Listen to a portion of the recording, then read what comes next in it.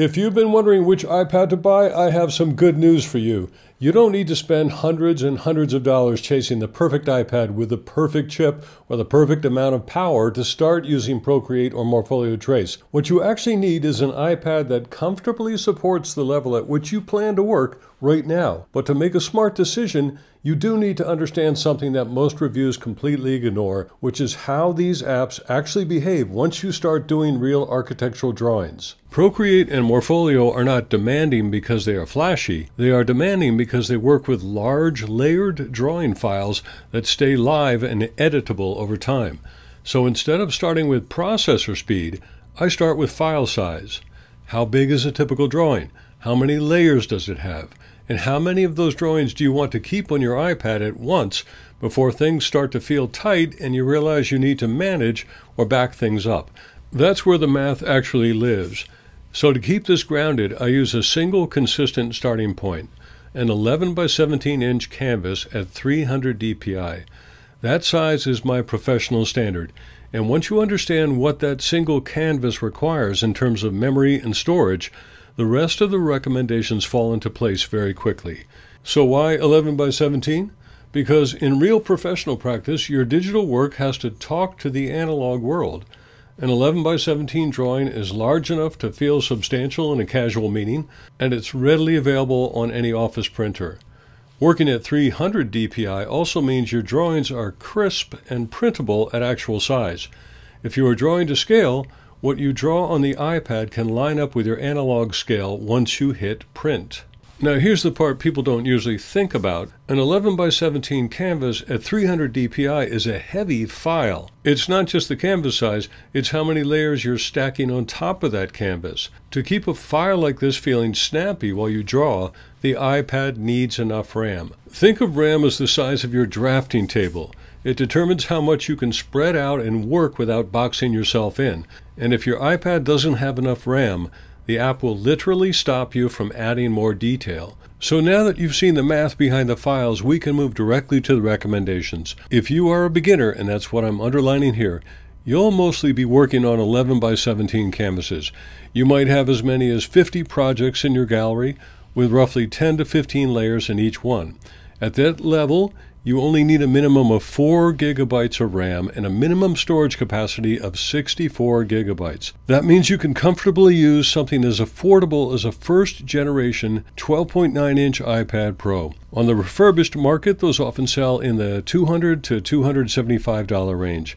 That's more than enough to get started and to do serious drawing work. Now let's move up one tier. If you're an intermediate user, you'll likely be working on a mix of 11 by 17 and 18 by 24 drawings. You may have as many as 100 projects in your library, with as many as 30 to 50 layers on any given project. At this level, the RAM requirement doesn't jump dramatically. 4 to 6 gigabytes is still sufficient. What does increase is storage. A minimum of 128 gigabytes gives you enough headroom so the machine doesn't slow down or start warning you about space. For this tier, a 12.9-inch iPad Pro 3rd generation works perfectly well. This is the sweet spot for most people and once again surprisingly affordable. Now the top tier. If you are a professional user working at larger formats, your projects may include 11 by 17, 18 by 24, and even 24 by 36 drawings. You may well have over 100 active projects, and each project may include anywhere from 60 to 150 layers depending on canvas size and complexity. At this level, you will need a minimum of 8 to 16 gigabytes of RAM, and your storage capacity should be at least 256 gigabytes, and often 512 gigabytes makes more sense. This is where a 12.9-inch iPad Pro with an M2 or M4 chip becomes the right tool for the job. On the current market, that usually means spending somewhere between $850 and $1,100. Now remember, you don't have to memorize this chart. All of this is summarized in a free downloadable guide linked below, including the table you're seeing here and the price ranges I found online. Now before we wrap up, there's one more important thing to talk about, and it has nothing to do with performance. It's backup. Let me show you how simple this actually is, because I really wish someone had shown me this years ago. I've lost work in the past when upgrading from one iPad to another simply because I didn't have a clear backup habit. The rule is very simple. If a drawing matters, it lives in 2 places: Active projects stay on the iPad. Finished or paused projects get exported as original Procreate files to an external drive. You're not flattening anything, you're not converting anything, you're just making a second copy. And once you do this a few times, it stops feeling technical and starts feeling normal. Now I've put all of this into a simple downloadable guide linked below. The reasoning, the math, the chart you saw before, and a short backup checklist. Now once that external SSD is plugged in, just go back to the gallery, choose Select at the top of the gallery, choose the drawings you wish to save, and then press Share, and be sure to choose the Procreate file because that will save all of your layers, all of your video replay information, and be the most complete record if and when you ever want to bring this project back to your iPad.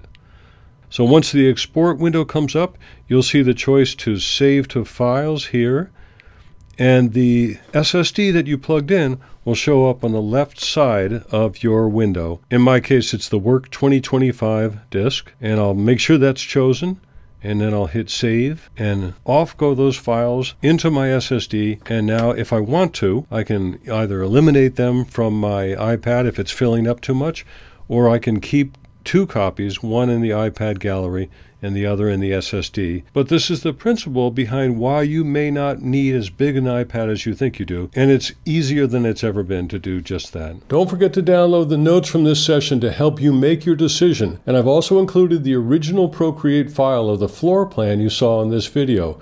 You can open that file on your iPad, study the layers, and even use video replay to see every step of the process at your own pace. Now, if you want to get started learning Procreate, click here. And if you want to get started learning Morpholio Trace, click here. And I'll see you in the next video.